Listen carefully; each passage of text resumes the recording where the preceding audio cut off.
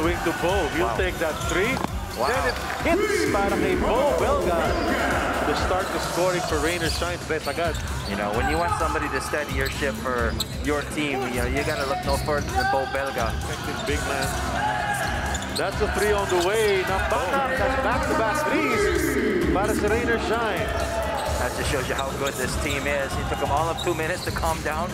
Now they're playing great Rainer Shine basketball. The game with Phoenix, there's two Phoenix players fighting for the same ball. Ended up being a turnover. Oh, and what a nice, strong rebound offensively. I think they talked there as well. Nice shot there. And Jackson swooping from outside. Ngayon naghahabol, down by one. Alalon felt the bump, took it, made it. And now they're gonna discuss, counted ba yun o hindi? If Halalo say, counted. Can he convince the referees? Yes, it's a basket for Gio Halalo. Ito goes over to Anmisi. To the corner, he has one. Make that two! Para kay Calvin Abueva, dalawang tres na. Very, very similar to the way he started the last game they played against Rainer Shine. At naubusan na ng oras, unaware that there was only a few seconds. There were only a few seconds left in the period.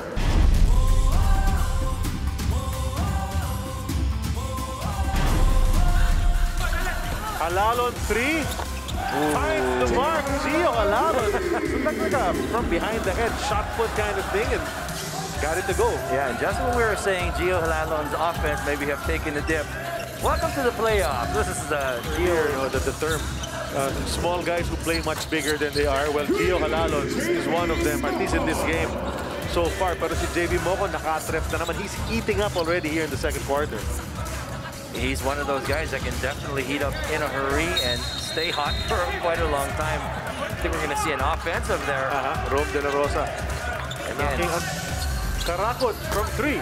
Ay, isa pa. Nakisali na rin sa three-point party ng Rainer Shine, si Andre Karakot. Again, Rainer Shine just wanting to extend that defense farther and farther out. That's Baroka hitting the deck again.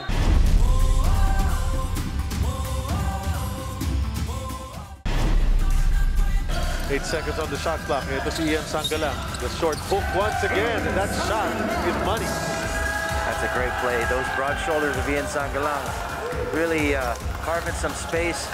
Kind of a bad defensive effort. Nandun pa rin ang depensa. You see the recoveries as well on defense, Vince.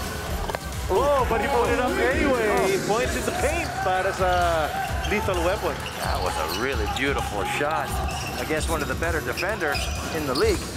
Poncarada wanted base.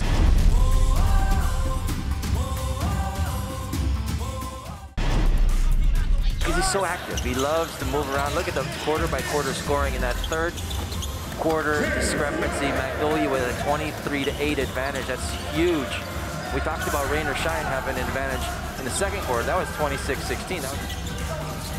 Santillan for three. He gets that one to go. Now it's the time of the Lasso Painters to go on their run. And don't look now, only down by 5. Ang bilis nun na nahati yung 10-point lead. Biglang down to 5 with 9:40 remaining. It's Coach Chito Victorero's turn para tumawag ng timeout. Wants to right his ship. It's actually not. Volley. Dagger. Yung oras na eh. Oras talaga eh. Clutch. We're talking about